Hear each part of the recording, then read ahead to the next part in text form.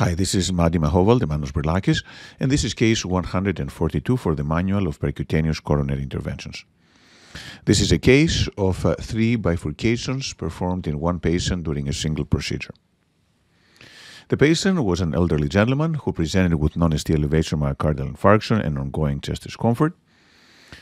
Diagnostic angiography was done using right radial access and was actually fairly challenging, requiring use of a long, 85 centimeter long, 6 French R2P sheath, and that demonstrated significant coronary disease with a significant distal left main, a bifurcation of the circumflex, and also there is disease in the left anterior descending artery with an LAD diagonal bifurcation.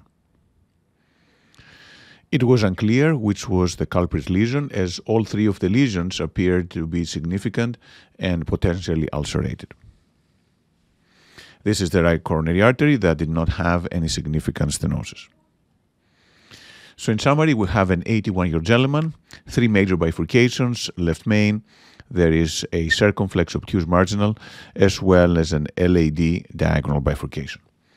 What to do next? And of course, the key question is to determine whether we should do PCI or whether we should send the patient to coronary artery bypass graft surgery.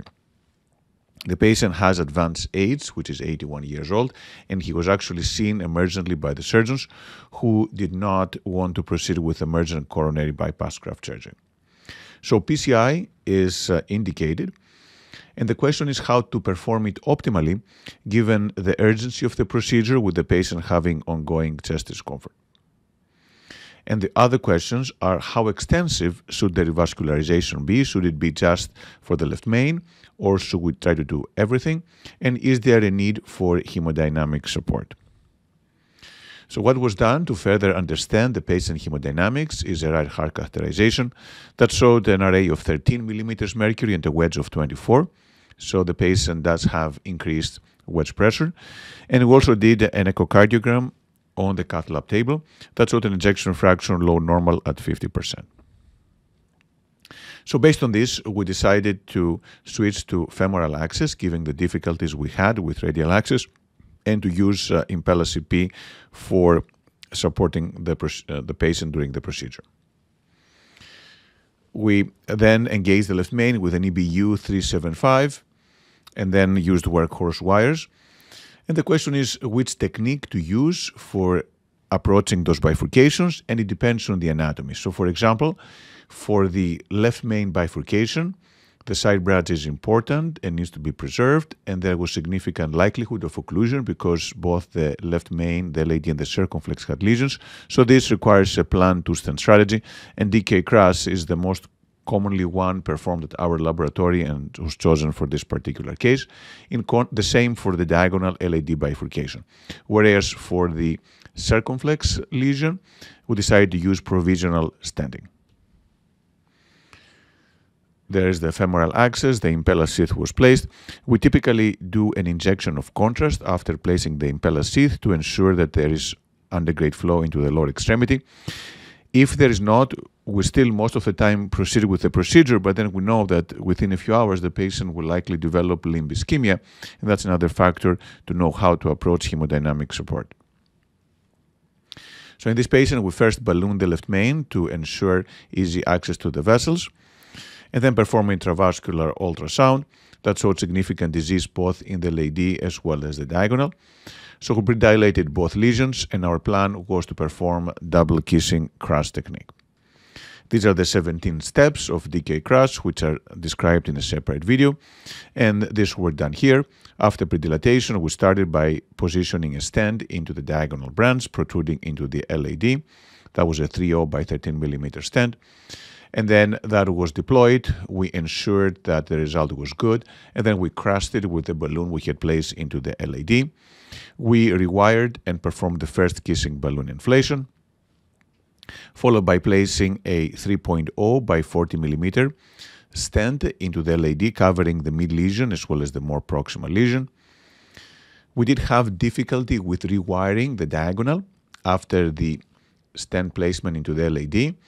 And sometimes we may need to use a different guide wire, such as a polymer jacketed wire or a dual lumen microcatheter. But in this case, a workhorse CM blue wire eventually successfully crossed into the diagonal branch, followed by balloon and the second kissing balloon inflation and proximal optimization with a nice result into the LAD. The patient was hemodynamically stable through all this, and we did not want to stent the left main first to avoid having issues with crossing and recrossing the stents. We decided to next approach the circumflex, and there did not seem to be significant disease in the obtuse marginal ostium. And that is why we decided to use the provisional approach with a single stent placed into the circumflex after, of course, wiring the OM, since that was a large and important branch. We did place a 3.0 by 13 millimeter stent covering the ostium of the obtuse marginal. But then we did have difficulty advancing balloons, so we ended up having to use a small 1.0 sapphire balloon to get through, followed by increasingly larger balloons up to 2.75. And that provided a nice result without causing any compromise in the ostium of the obtuse marginal. At this point, the patient was agitated and was moving a lot, which was making it very hard to perform the procedures. And actually, paradoxically, he was actually hypertensive with a blood pressure exceeding 200. And at this point, the patient was intubated, followed by relaxation and a significant decrease in the systemic pressures without significant increase in the PA pressures. Once again, how to approach the left main bifurcation. This was a Medina 111, and our plan was to do the DK crash using the circumflex as the side branch and the LAD as the main vessel. We first stented the circumflex. We had a balloon in the left main. We did crush it and rewire and perform the first kissing balloon inflation. And then we did place a stent all the way from the left main into the LAD, essentially overlapping the previously placed LAD stent. That was a 3.5 by 30 millimeter stent. We did proximal optimization with a 4.0 millimeter balloon before rewiring the circumflex. The patient also had a ramus branch in which we inserted a guide wire for protection. But having the proximal optimization prevented wiring under the struts when going back into the circumflex.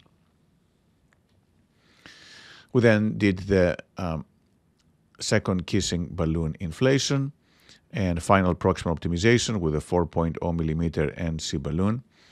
And that provided a nice result. So we did have excellent outcome in both the LAD diagonal, circumflex obtuse marginal, as well as left main bifurcation. It did take some time, 77 minutes of fluoroscopy, 2.3 gray, and 170 mLs of contrast. So in summary, this is a patient with multivessel disease and multiple bifurcations. The first question in patients like this is, of course, coronary bypass versus percutaneous coronary intervention. In this particular case, due to the patient's age, ongoing chest discomfort, it was decided to not do bypass, and PCI was done instead. Trying to determine the culprit lesion can be challenging in those patients, as it can be to determine the extent of revascularization. In this case, all three lesions, LAD diagonal, circumflex, and left main, appear to be important, and that is why we decided to do multivessel PCI treating all three bifurcations. We did use two stent techniques, specifically DK crash for the LAD diagonal and the left main, and provisional for the circumflex obtuse marginal with a nice result. And we did use echo and right heart cath to determine the need of hemodynamic support. The patient actually did well, and he had the Impella device removed at the end of the procedure. Thank you very much.